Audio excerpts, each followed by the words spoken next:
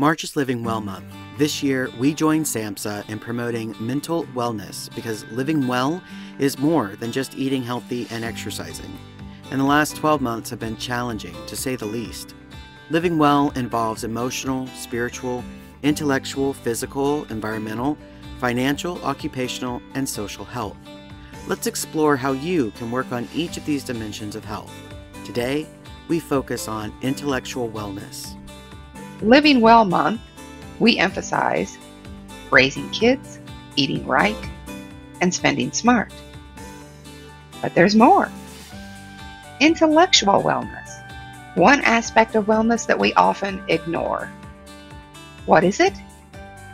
The ability to open our minds to new ideas and experiences that can be applied to personal decisions, group interaction, and community betterment. The desire to learn new concepts, improve skills, and seek challenges in pursuit of lifelong learning. Is this what our mind looks like? Perhaps. What is intellectual wellness?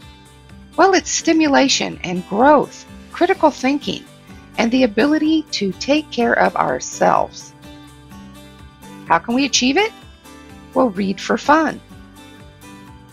Debate an issue with a friend, but choose the viewpoint opposite the one you hold.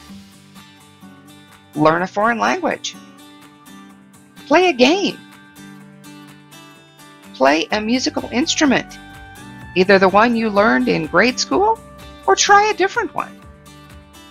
Pick up a new hobby. Better yet, once you learn it, teach it to someone else.